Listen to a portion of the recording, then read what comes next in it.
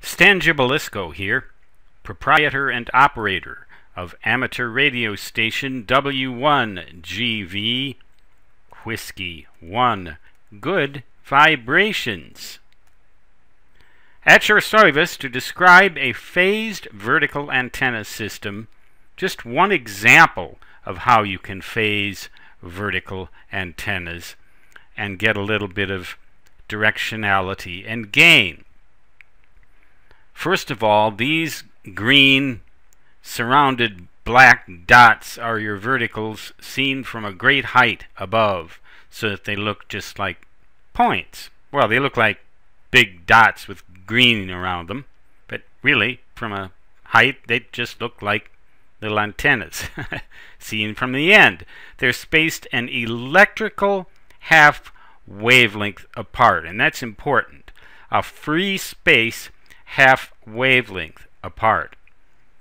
What you do then is you take two lengths of 50 ohm coaxial cable, and they have to be 3/4 of a wavelength long, because if they were only 1/4 of a wavelength long, they wouldn't be long enough to reach the center. The reason for that is that these lengths are electrical wavelengths, and you have to multiply by the velocity factor of this coax, which can range anywhere from 0.66 to 0.75 or so, depending on whether you have solid or foamed dielectric coax.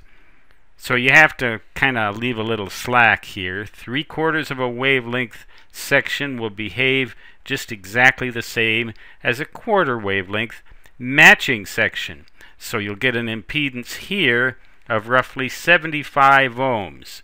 37 is to 50 as 50 is to whatever you get here. And where does this 37 come from?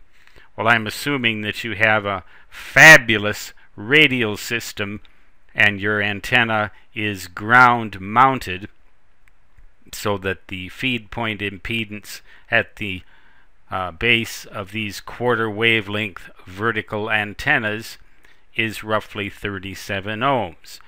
You're going to need to step that up 75 ohms. You're going to end up with a little less than a perfect match here, about 1.5 to 1 SWR.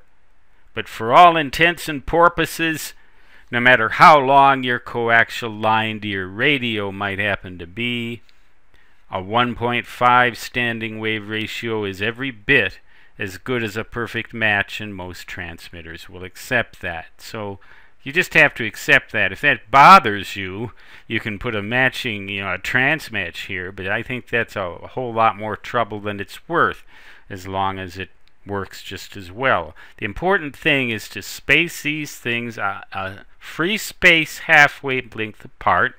These are equally long, these feed lines here, so these are going to be in phase with each other. As a result of that, you're going to get maxima in your radiation pattern going that way and going that way, perpendicular to the line connecting to the antennas. So if these antennas are oriented east-west, your gain will occur in a north and a south direction. Going east and west, what you're going to get is phase cancellation, because the wave from this antenna will travel through space, hit this antenna. They're going to end up exactly out of phase or in phase opposition with each other to the east and the west. So you will get then a north-south pattern, and you'll get something on the order, if you design this ideally, of 3 dBd of gain. dBd meaning gain over a dipole, or gain over what you would have with one antenna alone. So that's a very simple way. All you need to do is connect these to a T connector, a coaxial T connector. No special matching network or anything like that. No special matching networks here or anywhere. All you need to do is, again, make sure these 3/4 wavelength sections are cut to an electrical 3/4 wavelength, which is anywhere from 66 to about 75% as long as it would be if it were a free space 3/4 wavelength. You know the math, you do the calculations, you know how to calculate a quarter wavelength at whatever frequency you want.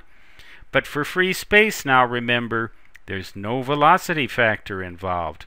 If you put these in electrical, well, actually, an electrical half wavelength here is the same as a free space half wavelength.